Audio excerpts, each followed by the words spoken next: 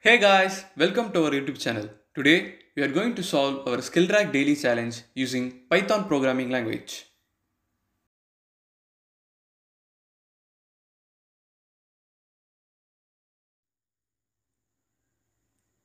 First, we'll understand our question. We have to accept the n integers and the integer p and q from the user as our input. Then for each integer x among the n integers, the program must print the operator based on the following conditions. So our first condition is if p divided by q is equal to x, then we have to print the division operator. Then if p multiplied by q is equal to x, then we have to print asterisk. Then if p plus q is equal to x, we have to print the plus operator. Then if p minus q is equal to x, we have to print minus. So if no condition satisfies, we have to print hash. So they have also given a note that the order of precedence is division, multiplication, addition and subtraction. Then 3 by 2 is considered as 1 according to the floor division. Now we will consider our first test case.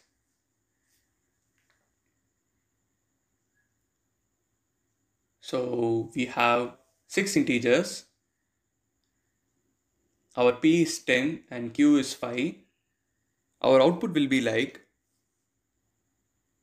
so what operation should be done to p and q to get 2 as our result? So 10 divided by 5 is 2, right? So first we'll have the division operator. Then we have 50. So 10 multiplied by 5 is 50. So we will have asterisk.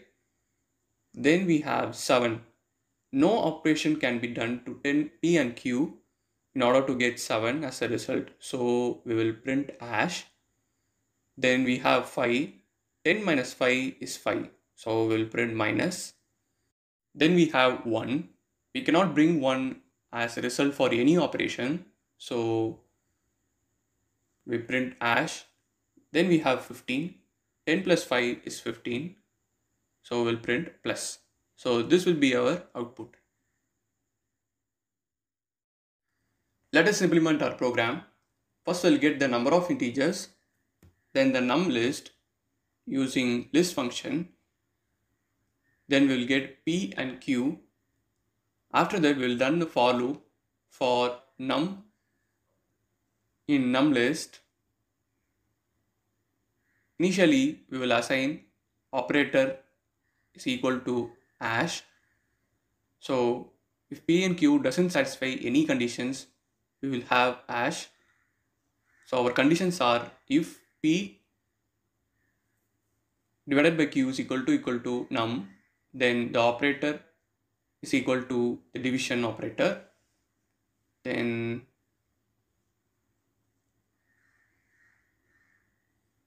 we must follow the order of precedence for each operator. So after division it is multiplication, addition and subtraction.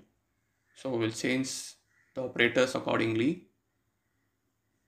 So now at last we'll print the operator and use the end argument. So let us execute our program with our test case. So we have got the correct output. Now consider our another test case. Here we have got the correct output. Next our third test case. So here also we have got the correct output. Hope you guys understand. Thanks for watching. See you next video.